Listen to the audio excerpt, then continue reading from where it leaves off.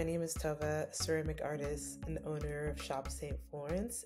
So there's been a few things that have been on my mind, and I have a question for you guys. Do you ever question if your art is good enough? Because that's something I've been definitely pondering lately and questioning myself about. And I believe the biggest mistakes I've been experiencing along the way with selling my art has been valuing my self-worth. So why is this a problem? I believe we miss out on the best opportunities because we lack self-confidence in our art and selling our art and in showcasing and even just focusing on the business side of art. So if you're worried about selling your art or promoting yourself, I want to share a few motivating tips to artists to help motivate you and help give you the confidence to sell your work. The same confidence that you use to develop and create your work should also be applied to the confidence of selling your work. As I share, we'll be walking through the past couple weeks of what I've been working on, and so you'll kind of see like the day in the life of me, and as I'm prepping to open up my shop, and also I'm just helping build out my studio right now. So I've been working on installing some furniture, and yeah, you'll see.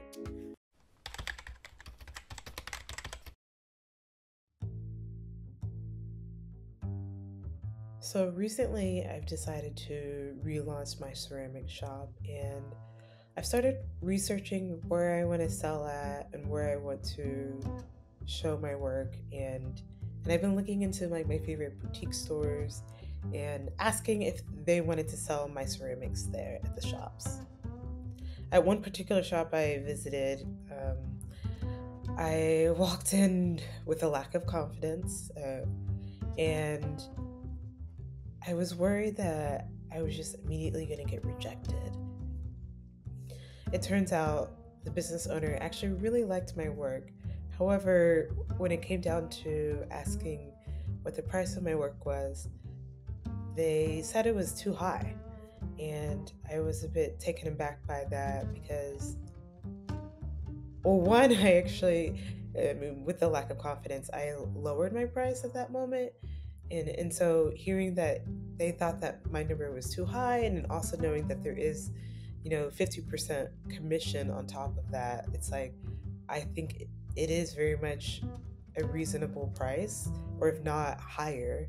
And so to hear that it was too high kind of frustrated me. At that point of the conversation, I kind of shifted into trying to pitch my expenses, the operational expenses, and the time that it takes. There's the bisque fire, and then there's the glazing fire, and the whole process of it. And I kind of stopped myself because I realized that this business owner did not value my worth, and I was wasting my time. I left the shop contemplating whether my art was good enough for my desired price point, and even whether I should be selling my work. So the first step I wanted to share with you is building confidence, whether it's in your price point, the style, or showing off your work.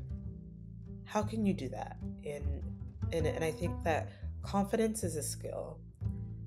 I think of a CEO who has to share their elevator pitch within a certain amount of seconds, and they are usually really enthusiastic and confident about their work, and they're sharing it usually to investors, to find people who can invest in them and help them grow in their business.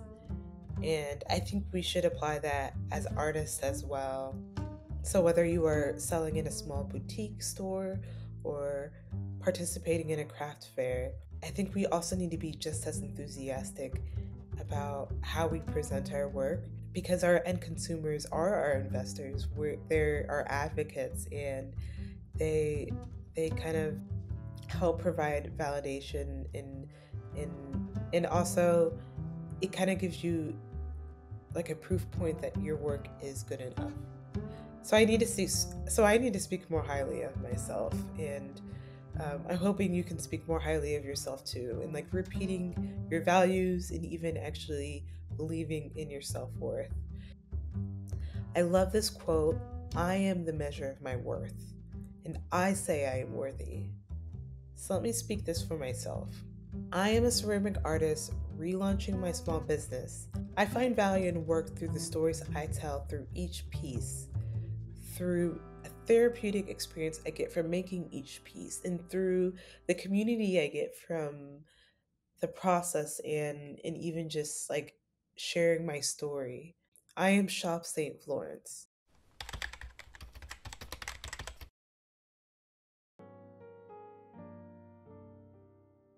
Building confidence is taking action, moving from theory to practice. It doesn't matter if you say you will do something or write a strategy or plan if you don't actually take the action on doing that idea. It is just an idea stuck in your head. Here are some questions to consider as you test and validate. Do you need to test your art at different prices? What about validating what sells? What sells quicker? What are you willing to price at a store, knowing that there's a certain percentage taken out for commission from the store? Are you trying to sell at a craft fair? Will your total sales cover the vendor fee? And have you factored in the time and energy that you are spending at that craft fair, like setting up or taking down and even just developing your art? And is your goal to make a profit or just build an audience?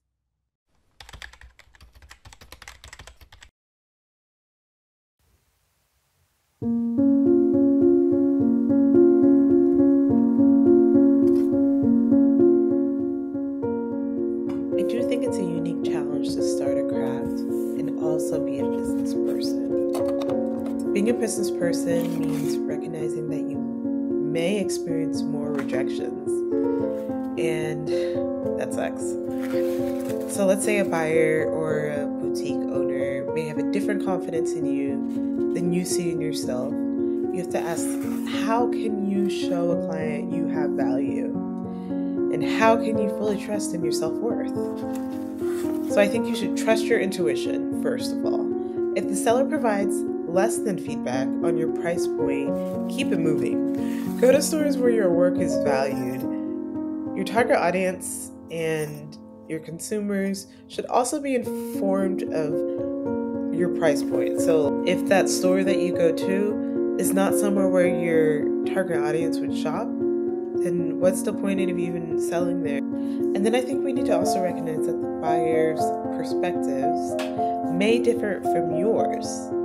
The buyer may be looking to fill a gap in their sales strategy, or they might be even finding something that's more meaningful to them in like a personal connection. So 1, release humiliation. Not every buyer is meant to buy your work, and not every buyer is your target audience. 2, see yourself as valuable. The community target audience who is enthusiastic about your art has like-minded values.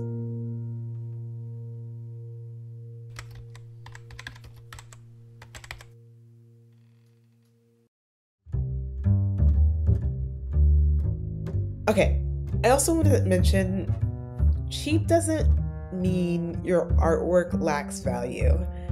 So if your target audience is only willing to spend, let's say, $24 for a mug, let's like remap how much one time we spend on making that mug, and 2, reevaluate the budget of your operational expenses.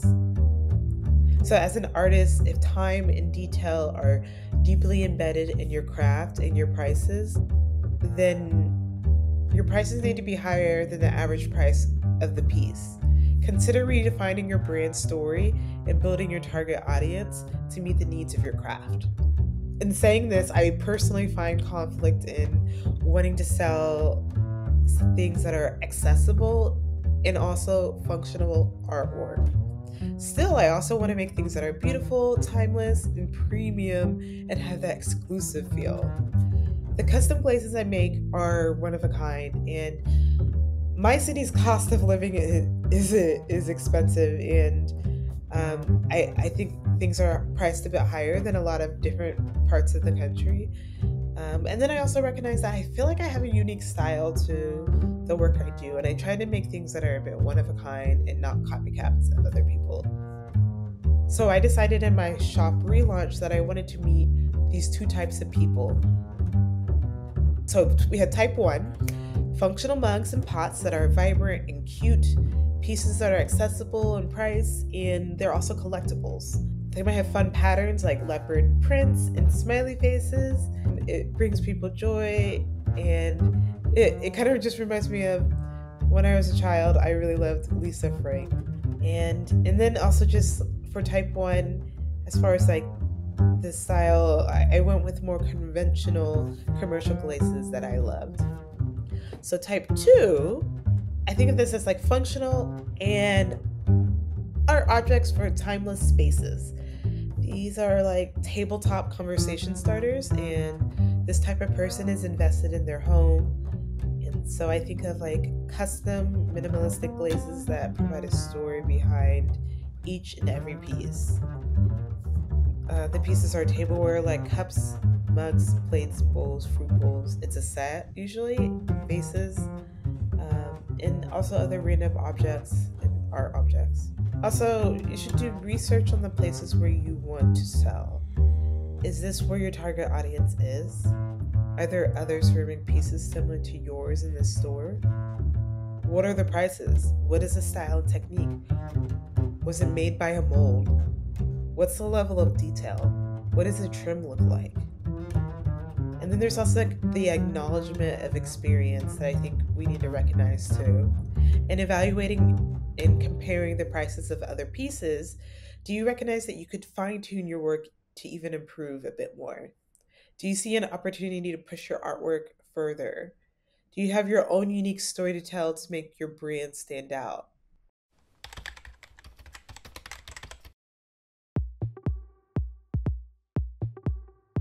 Realistically, as I reflect on that shop that I went to, I didn't feel that they valued my work the same way I did. I now recognize the shop that I was at was not where I should have been even selling my work at. That shop felt like an easy win, but the style didn't fit into my two audience types I plan to appeal to. So my tip here is not to let other people's negative comments take up space and have free rent in your mind, because that's what I definitely did. So I want you to think even bigger than what you are dreaming. If you are worried that you may not even have an audience to sell online or in stores, create that space for yourself. So, and you might be like, well, what does that look like? I can't even get into like a craft fair. It's too expensive. I only have couple followers on my Instagram or YouTube. So one thing I'm wanting to do, and I like invite others to do this too, is create a small pop-up with friends in your house. Promote that you are starting your own business, or that you're trying to launch something. It's like a launch pop-up. Just create some sort of event where you can promote and share this to your community online. This way it can like hype up people, and it can hype up your friends. It can hype up a larger community to share that like you are really invested in this, and it also gets like your friends and your family and your community excited at the same time for you. So when you do this, make sure you express it with confidence, and maybe even be a little bit vulnerable that you need support from your community. Don't be afraid to ask for help. A friend may have a connection to like a boutique store, and that might be a great gateway for you. Or you might find by expressing your vulnerability that you might meet another artist who's also looking for space in that same craft fair, and y'all can split that booth, which makes it feel not so out of reach. Also be prepared to negotiate your value. So if you're in like a boutique store, next time think about how you can even just go in with some points, just some bullet points, so you are ready to be like, this is what I'm worth, this is what I expect, and what is it that you are willing to negotiate? Commission, your time, the amount of pieces in the store. And I hope you can do this by having the confidence to start taking risks and invest in yourself. Thank you for watching this video. It's been a work of love and me being vulnerable and sharing my art process to you. Let me know how you are navigating and selling your art and some of the ways you are building confidence in your self-worth. I hope to see you again soon. Bye.